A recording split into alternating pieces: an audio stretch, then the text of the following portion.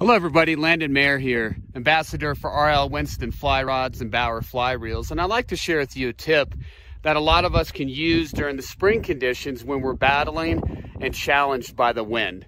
Of course, the first tip is never say the word, just say W, and a lot of times that will prevent it from blowing 20-30 miles an hour.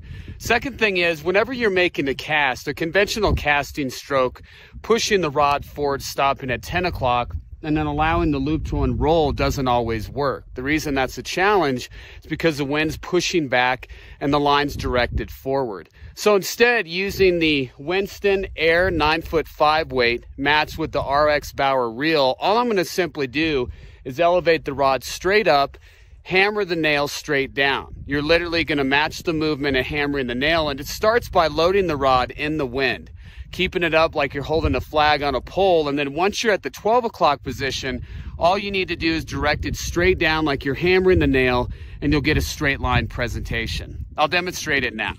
You're going to pick up the 12, let the wind load the rod, hammer the nail straight down, mend with the rod tip down, making sure the wind doesn't pull the line on the surface, and at the end of the drift, just simply lift up gently, pause at 12, hammer the nail, and you're literally cutting through 20-30 mile an hour winds.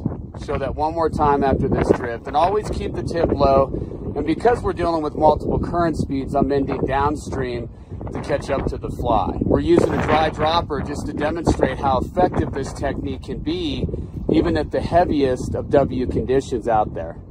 So give this a shot the next time you're fishing. Just remember, lift up, load the rod, hold the flag on a pole, hammer the nail, directing the line and the flies straight down water level, and you'll be able to find more success and be able to cut through tough conditions.